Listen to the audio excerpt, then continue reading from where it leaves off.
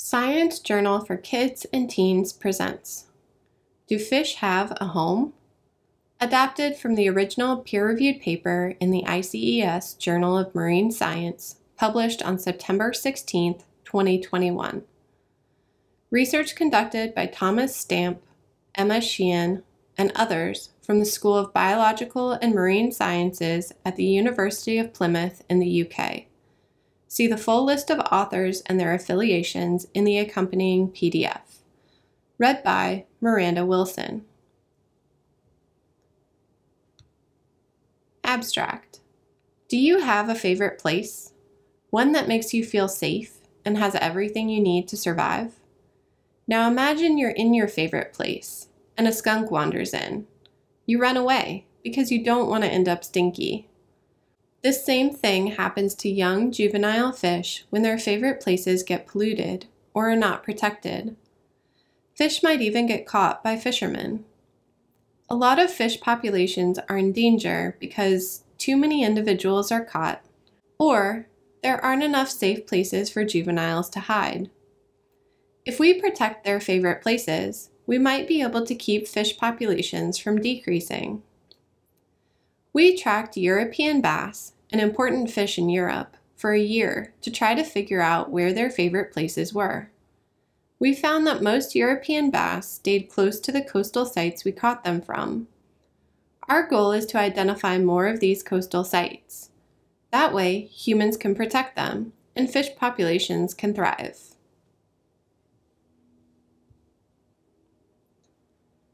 Introduction. European bass are important fish in the Northeast Atlantic Ocean and the Mediterranean Sea. Their population size decreased to very low levels in 2016. This was partly because of fishing pressure. It has recovered, but is still lower than what it was in the past. It will likely decrease again if they're not protected more. Normally, juvenile fish grow into adults and replace the adults that are caught through fishing. This process is called recruitment. This is not happening very well in the European bass population. We think European bass spend a lot of time in coastal areas like estuaries and sheltered bays. These coastal areas are at high risk from human activities. For example, coastal development can change the amount of nutrients and sediment in the water. Different water conditions like these can harm young fish. Here you can see Dr. Stamp releasing a European bass back to its estuary after tagging it. The top half of the photo is in the air, and you can see Dr. Stamp in a red life jacket. The bottom half of the photo is underwater, and you can see the European bass being released by Dr. Stamp's hands.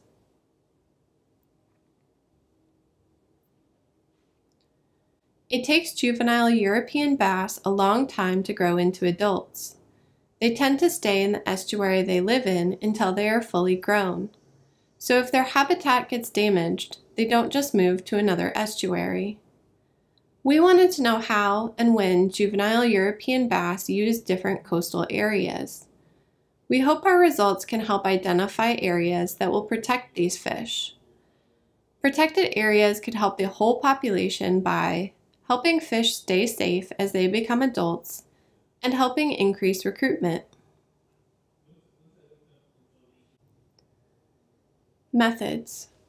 We caught 146 European bass in 3 protected nursery sites in the southwest UK. In Figure 1, you can see the Dart Estuary in Dartmouth, England. Estuaries are places where freshwater rivers meet the salty ocean. They provide shelter and food for lots of young ocean animals, including fish.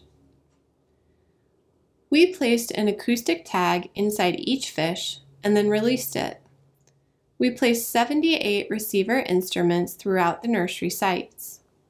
Whenever a fish got close to a receiver, it recorded the time, date, and fish ID. We tracked fish movement like this for a year. We used our data to determine how much time fish spent at the protected nursery site they were originally caught in, or when they moved into other unprotected coastal areas. We also calculated if these movements were related to fish size.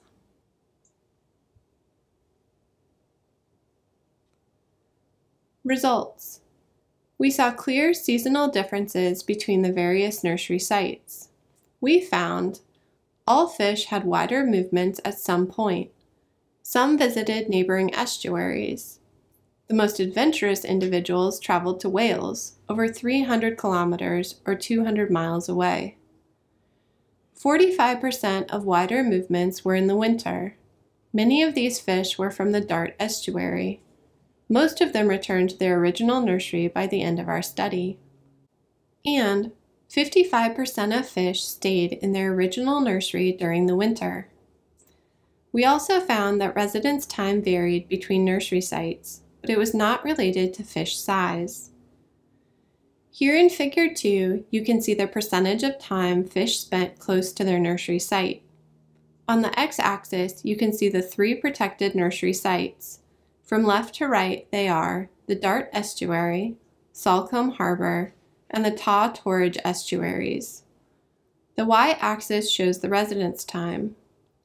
Looking at the data, which of the nursery sites had the lowest residence time?